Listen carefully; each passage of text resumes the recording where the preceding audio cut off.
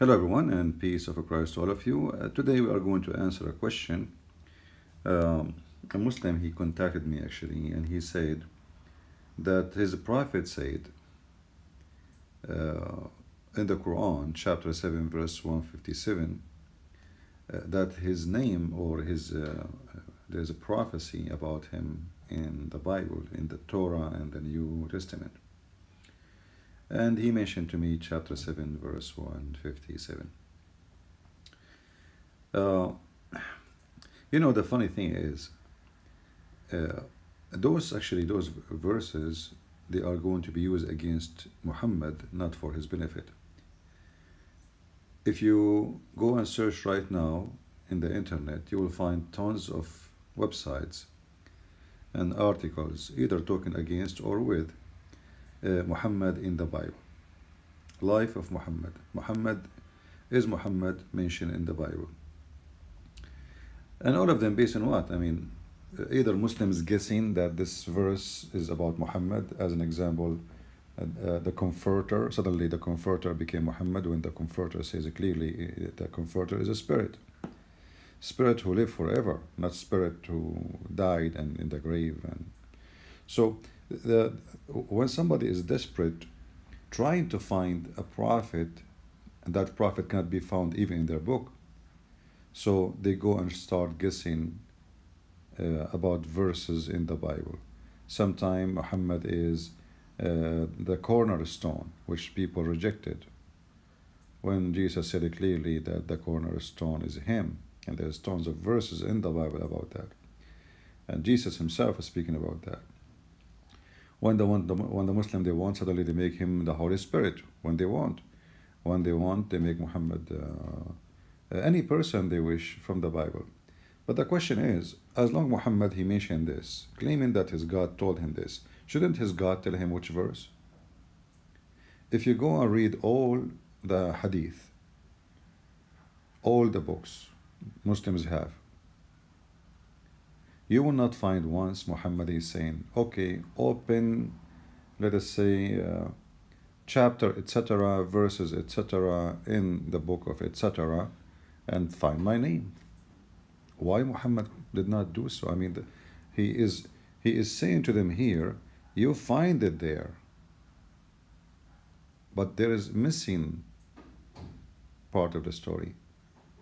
Because if we find it there, then it should be there in the time of Muhammad. Let us say, for the sake of argument, the Christians are bad people, the Jews are bad people, the Hindus are bad people, everybody for Muslims is bad people. So we are the bad people. Okay, we got that. But our books is there since Muhammad time. And this is Muhammad saying they find it in their books, where it is. Why he could not quote it to them in front of them? How stupid it is to say, oh, you find it about me in there. Where? What's the purpose of this verse if you cannot get them busted? So you will find Muhammad, he made just a statement claiming that his God told him that, but he never mentioned where in his time. So the Muslims today, to cover the problem of their silly prophet, they start guessing this verse is about Muhammad. Anything, but the Muslim, they see a zucchini, they say the zucchini is a Muslim praying to Allah, just because the zucchini is bending over. They see a cloud in the sky, they say this does not look like a rabbit, it looks like Allah. Anything, because obsessed. They open a watermelon, they see the name of Allah there. They are obsessed with it. So here, where we can find the name of Muhammad in the Bible, where we can find such a thing, like Didat Muhammadim, how silly, how stupid. While in the Old Testament and the New Testament, prophecies is given about people who not only born in a place, not only even tell they are going to be born from who, it's tell what they will do. Now, what is even the prophecy of Muhammad to be a prophet? As an example, if we leave this verse, and we go here, and I'm using my tablet, sorry again. If we use here, go here, to the chapter of the moon. I'm not See, I'm holding the tablet in one hand and typing. Okay. All right. If we go to the chapter of the moon, and we will see Muhammad saying that look how many times the moon keep appearing. How important the moon keep almost in every verse in the Quran. I mean, if we go here, chapter 54, verse number 1. This is a prophecy. Muhammad, he claimed judgment day just started. And the funny here, the Muslims, they say this is one of the miracles of Muhammad, but there is nowhere it says that Allah, he split the moon, and nowhere it says that Muhammad, he did that too. And the moon had never been split, and it's stupid, you know. If the moon is split, the earth will be destroyed, and the moon will not exist today. It's going to be 2 moons. So does the verse says Allah split the moon and he glued it again? I mean, isn't it stupid even to say it? When you say the moon is split, that means the moon is split. Okay, so Allah split the moon. What happened next? What happened? And here he mentioned that this is a sign of the judgment day. And that was 14, almost 1500 years ago. Where is the judgment day? A big failure. And then he says, didn't they say the miracles that they turn aside? What miracles? Where is the miracle? All the Quran saying that the Arab keep asking Muhammad for a miracle. If we type just the word ayah, you know, my keyboard does not have really the whole letters. I mean, the accurate one. All right.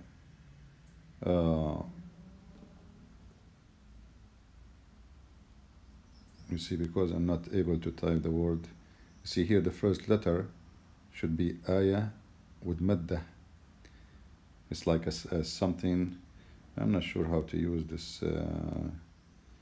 Yeah, this keyboard is not really doing a good job. Apple keyboard.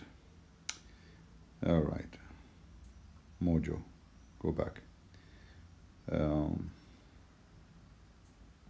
Let us go to the different one. I can type easy. Like if I have the keyboard is way better. Even the keyboard actually I have does not have all the letters correctly. Let us see. If we go in the Quran here, it says, chapter 17, verse number 59. It says, nothing could have hindered us that we should send signs except the ancient reject them. Do you see it? The Quran confirmed that Allah, he refused to send signs to Muhammad. And this is the most stupid thing ever. Because who is the one refuse signs? Make a miracle now, even if you are, let us say, a false person, a magician, you know, make things, see things as it's true. And you say you are a prophet, trust me, you will find some people believe in you. You will. So, this is a false excuse of a false prophet, of a false God. They keep asking him, where is, you know, he said, do you remember the she-camel? Nobody saw this. You're telling them about something they never saw. The she-camel, which is a fiction story about a rock became a camel. A rock. So Allah can make a rock become a camel, but he cannot make a zucchini become a rabbit to Muhammad. I mean, how silly. Do you remember the she-camel? Okay, what the she-camel? What does it have to do with this? This is a prophet. So Allah, he sends every prophet and he support them all with miracles, including the she-camel miracle, which is most of funny, stupid miracles ever we heard of. And nobody saw, and we don't know even who was those people you're talking about. But he cannot send a little miracle to Muhammad. What about you make the dog say meow like a cat? Forget about making feeding thousands from a piece of a bread. No, don't do that. Forget about sending food from the sky, as Allah, he said to the Jews. Forget about that. Forget about resurrecting people from the grave like Jesus did. Forget about that. Forget about healing people, but just by touching Jesus, or making the blind see. Forget it. Just give Muhammad one miracle. You will find all the miracles Muslims claim about is just in their traditional books. There is nothing in the Quran. And as you see, it says here, we refrain from sending. If you change the translator, by the way, you will see how the translation, it's a joke, you know, the Muslim translation. It's a kind of Where is the translator? Okay, see English translation. This is Shakir. Let us see Yusuf Ali. And we refrain from sending the signs. Refrain. I mean, how clear it is. Only because men of former generation treated them as false. We send the she-camel to Thamud, where nobody knows. The Muslims, they start guessing now, where is Thamud? Go and read. You will die laughing. They see a rock in the middle of the desert, they say, this is Thamud. The other person says, no, this is not, the other one. The same you find, like the Muslims, they have the grave of Adam in everywhere. And they find that there's a grave of Adam in Turkey, there's a grave of Adam in Samarkand, there's a grave of Adam in Iran, there's a grave of Adam in Iraq, there's a grave of Adam in Syria. I mean, they have, this look like Adam was dying everywhere. So this stupid cult cannot find any base anywhere. So they desperately try to create miracles. So now we see Quran and miracle. Okay, if the Quran is full of miracles, so what is this? We refrain. If the Quran itself, actually, the Muslim, they claim that this is a miracle, the Quran itself. So how you stupid you say, we refrain from sending miracles, when you are, by making Quran, you are making a miracle. But you just said we refrain. It's like you're saying, I refrain from making falafel, and you have your camera on and you are making falafel. That is a stupid statement. So, if the Quran is a miracle, then this verse is false. Because you did not refrain, here we go, you are making one. And then we find that the Quran, I mean, there's nothing miraculous about it except how stupid it is to be a believer in it. This is a miracle, to believe in something stupid. Like when the Quran says that the sperm coming from the backbone, and women have a sperm coming from the location of the ribs, or a God who don't remember which one he created first, the stars or the mountains. If you compare between chapter 41, chapter 79, or the sun set in murky water, and then the Muslims start saying, oh, the Prophet, God did not say that. He says that as Alexander the Great, he was imagining it. Where it says imagining, do you see the word imagining there? It says he found it. He report a find. And when you report a find, not an imagination. He did not say, I mean, and the funny, they say that this is a book of miracles. Okay, well, if it's a miracle, well, can't you see that he found the sun set? He found it. So, in order to defend the stupidity of Muhammad, who believe in fictions and false stories, they start saying, oh, this is, when you walk into the ocean, don't you see the sun setting in the ocean? He thought, first of all, do you see the word ocean? Do you ever see the word ocean? Does it say here spring? Since when the ocean is a spring? This is about a story, legends. People believe that there is a hot spring. This is what people, they saw there is boiling spring from volcanoes. So the sun, where the sun getting its heat from? Obviously there is a spring of water, which is muddy, murky, because it's boiling. The sun go and take shower every day and jump in it. And this is how it get hot. So in order to cover the stupidity of Muhammad, they start saying, oh, this doesn't say that, okay, if we go, we will find Muhammad saying that exactly. If we go in the Hadith, let us see, here we go, let's go down and go to the Hadith. Oh, this is a Hadith I was reading, it's funny, about Abraham, he cut himself, he circumcised himself with the hammer. The hammer in Arabic, it's called qaddum, which is, let me see, hold on. This one. I mean, you see the Prophet of Allah, how smart he is. This is how he circumcised himself. I mean, how big that thing was. Man, Ibrahim must be like, his private part was like a camel nose. Sorry, an elephant nose. He did circumcised by this. Like, are you sure? Anyway, so if you go, we go back to the topic. Sorry for, if we go here, you will see Muhammad, he says that the sun set in a murky water.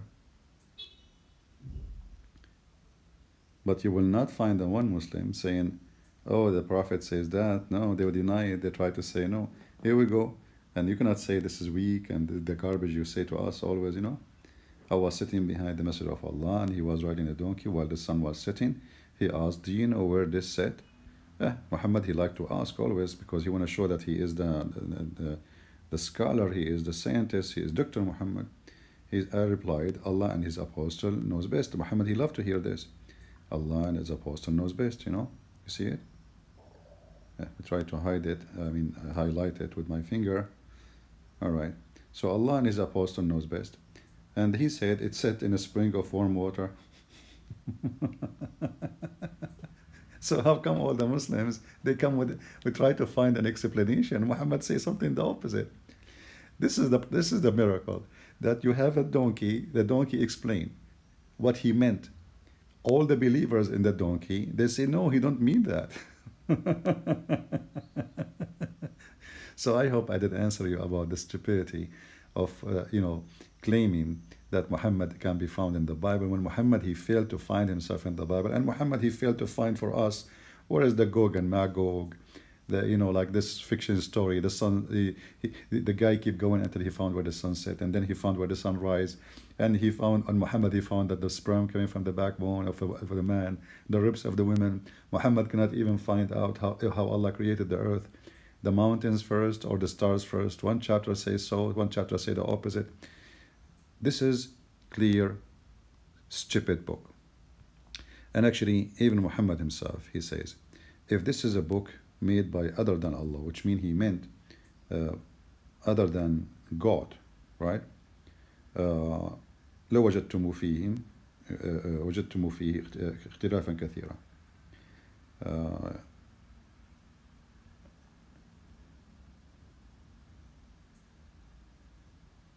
I'm not used to use Arabic in this tablet. So Muhammad here, chapter 4, verse number 82, saying like, why they cannot consider the Quran? Like, why?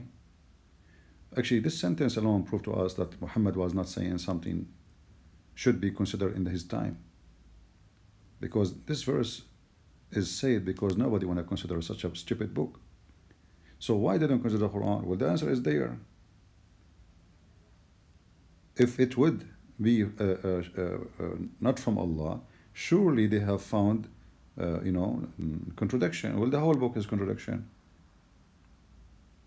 Go to compare between chapter 41, chapter 79. This is the easiest one. One saying the mountains created before the stars, and the other one saying the stars created before the mountains. Very simple. And all the Muslim scholars agree that the earth created before the sky. And if you go and read Ibn Kathir, you will see that the earth created, and then there's a smoke come out, and this is where the verse says that the sky was a smoke, which means the sky, there's no sky, but this is smoke from the earth, because Allah was cooking there. Flying carpet, flying horse, the ring of Solomon. Solomon, he listened to the ant, and he laughed at the ant, but the ants are deaf and they don't talk, and they are mute, and they communicate by vibration or chemical. This is all stories from the Legend of the Jews. You can go search right now in Google. You will find the Legend of the Jews. You will see the story about the ant, the punishment of the grave. This is something he learned from the Jews. All those are fiction stories. So my friend, the one who sent me the email saying that we can find your prophet in our Bible, I say to you, we can. Yes, we can. The Bible says, from their fruits you shall know them. And Muhammad is an evil man, child molester, very ugly person, a rapist. And at the same time, Jesus, he said, be aware of false prophet, and teachers. And they will come to you in the clothes of a sheep, but the fact they are wolves. So I hope I answer your question, and feel free to download my video and share it with your friends. And I hope soon we will go back to our normal work to go live on air. Until then, I want to say thank you, God bless you, and I miss you all. Take care, bye-bye.